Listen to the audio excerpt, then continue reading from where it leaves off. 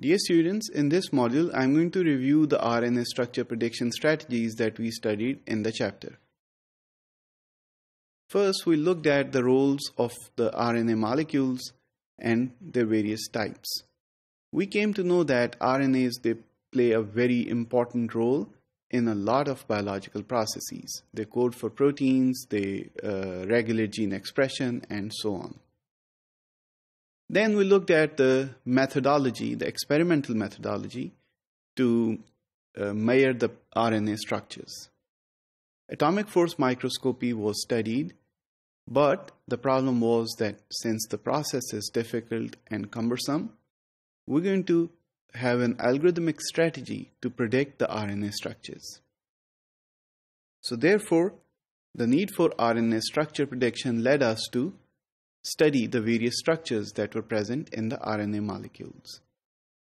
We came to know that there were 4 general types of secondary structures that are there in an RNA molecule. These included the hairpin loops, bulges, intersections, and the helices.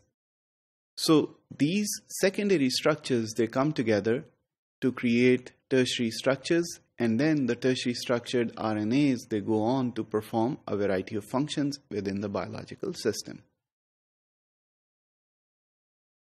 So the conceptual basis for structure prediction by looking at these 4 different secondary structures was that once an RNA molecule, it folds, then it releases some energy.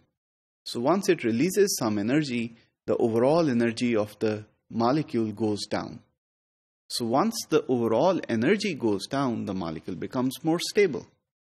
So therefore, the foundation for structure prediction was laid on this very important statute that the more energy is released from a molecule, the more stable the structure will be. So therefore, we said folded RNA molecules are more stable as compared to unfolded ones.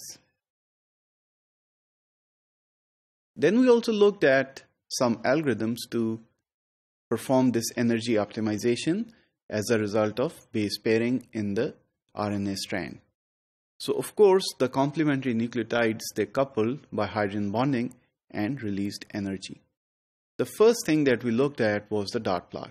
So the dot plot simply counted the complementary nucleotides, and then we created the secondary structures.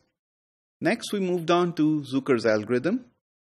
In Zucker's algorithm, we studied how specific quantities of energies released from the bonding between different nucleotides can be used towards computing the overall energy of the structure. Next, we looked at the Martinez algorithm. In the Martinez algorithm, we weighted the energy released from each possible combination of this nucleotide coupling, and therefore we came towards a stochastic model for predicting the overall energy of the resultant molecule. And lastly, we looked at the Nusinov-Jacob algorithm.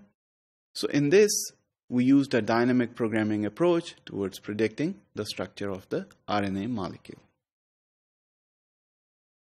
Lastly, we looked at the RNA databases such as RNA bricks, etc., and how we can use these databases towards predicting better structures. Of course, there are several online tools which you can use to do all of this, and one of them was the Virginia Tech server for for the Nusinov-Jacobson algorithm, and therefore this was the overall strategy and the material for RNA structure prediction.